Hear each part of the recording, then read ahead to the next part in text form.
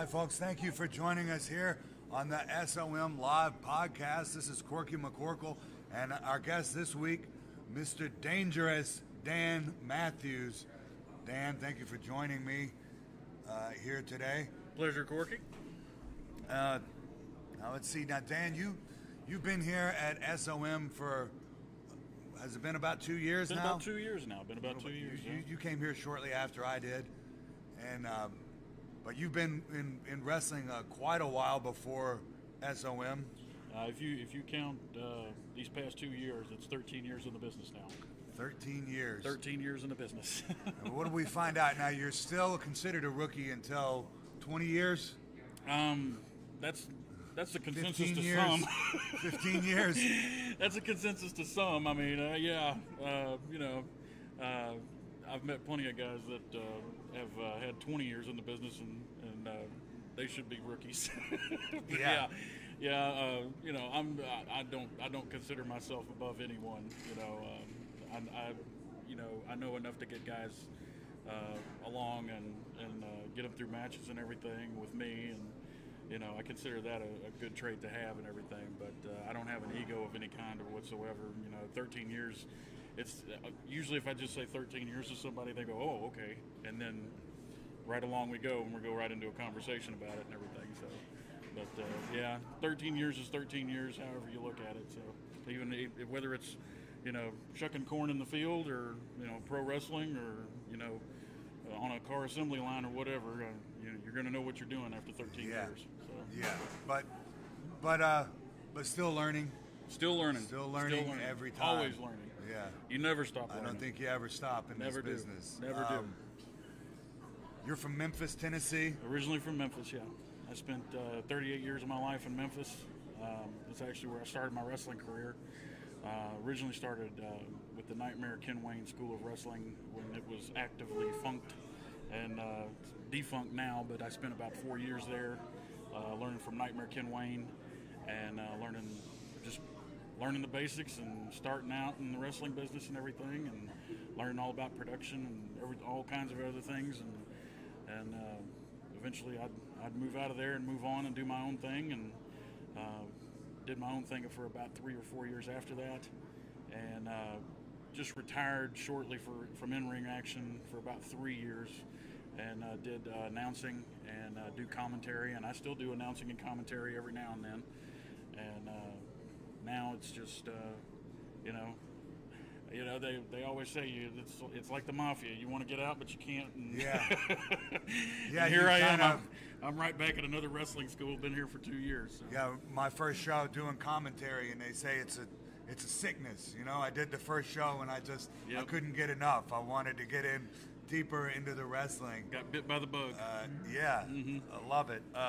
So in Memphis, you grew up watching wrestling with the statue on the turntable. Yes. Yeah. Yes.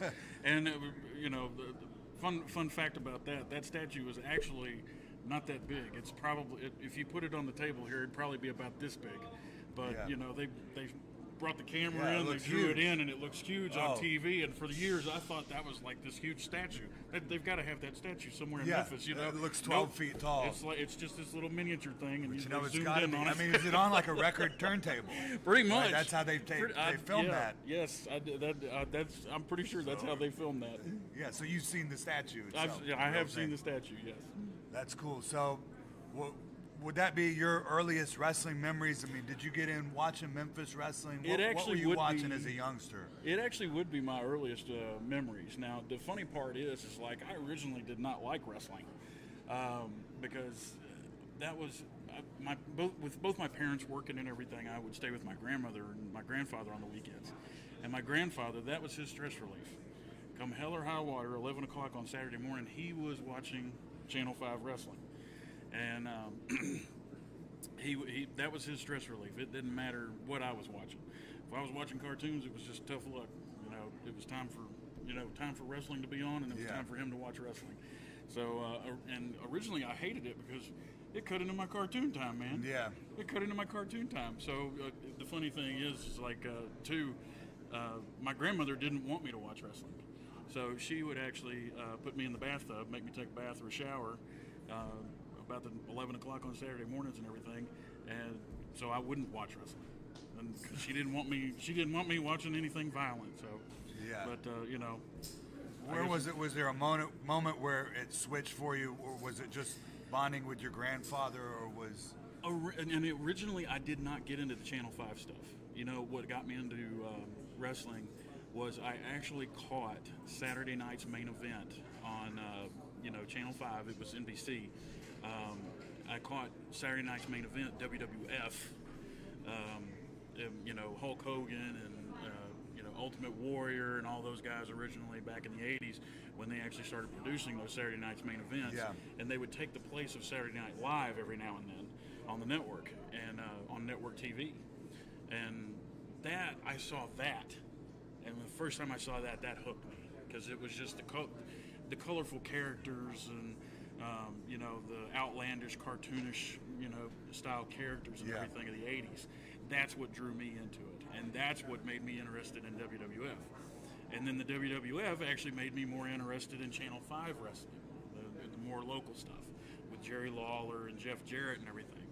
And once I started paying more attention to that, looking back at it now, it was really fun watching Jeff Jarrett start out in wrestling. Yeah. The son of Jerry Jarrett, the famous wrestling promoter for, Nashville, Tennessee, all the surrounding areas, Seeing Jeff Jarrett grow into his own. Seeing Jerry Lawler, grow into his own and become something else in WWF.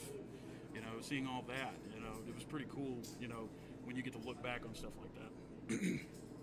And what a lot of people don't know that maybe are growing up watching wrestling now is how special those Saturday night's main events were, because now you've got Raw every week. You get to see all the stars competing against each other. But back in those days, it was an anomaly. It was. You had superstars or primetime wrestling, and you'd see. You had to check the TV guide to find out if there was going to be one, and you might get one once a month. But the regular weekly TV, you'd see the big stars against a nobody. You knew who was going to win. But then on Saturday night's main event, you may see Hulk Hogan take on the Genius. Yes. Or, guys that had actually had some wins under their belt. Yes.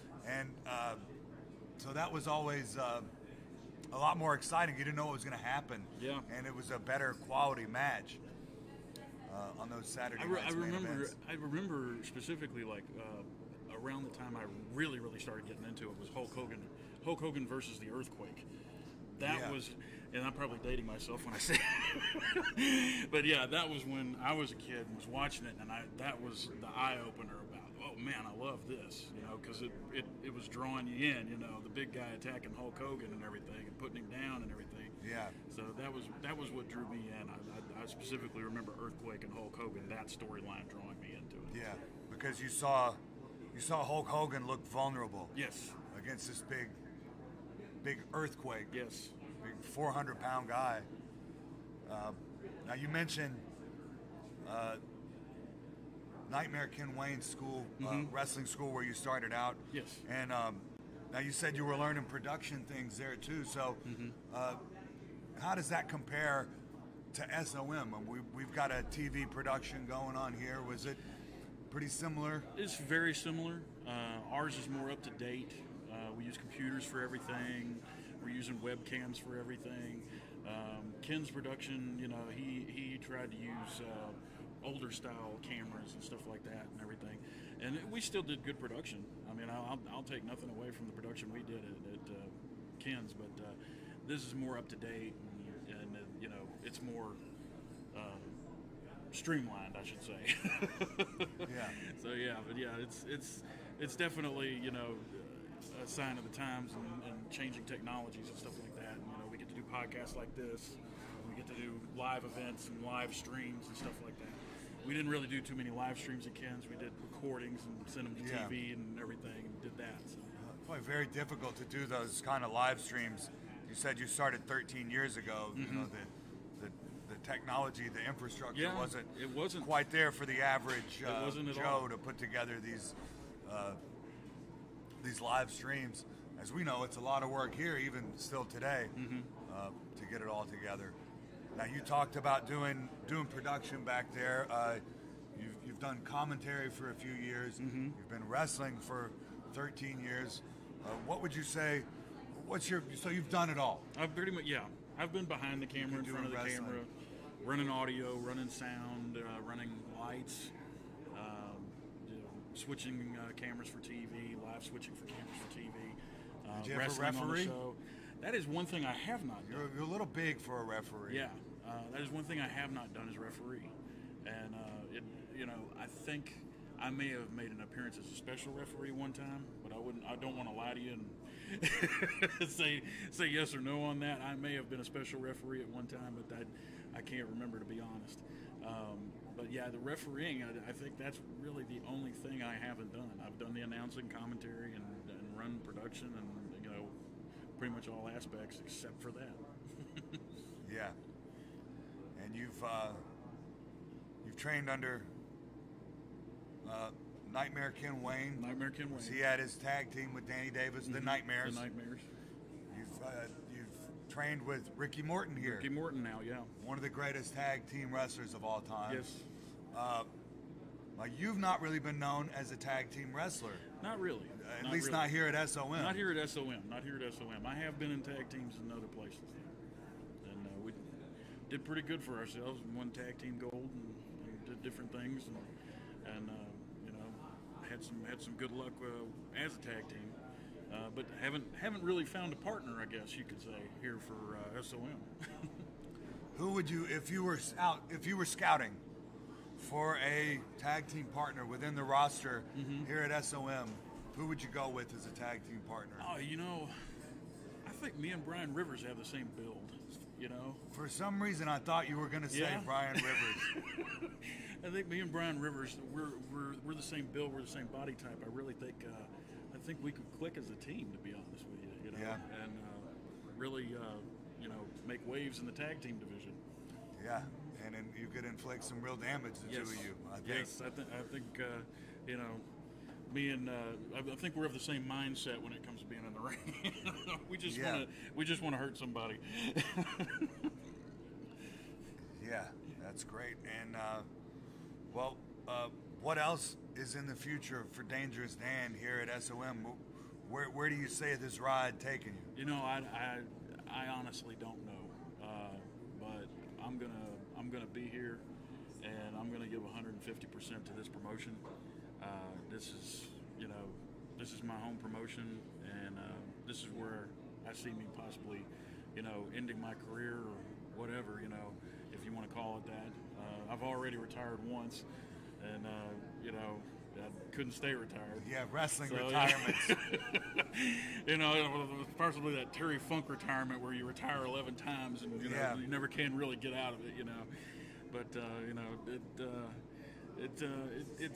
it's interesting to see how this has grown just in the time that I've been here, and I'm really excited for the future of SOM, and I'm excited where we're going, and I'm excited to be a part of it.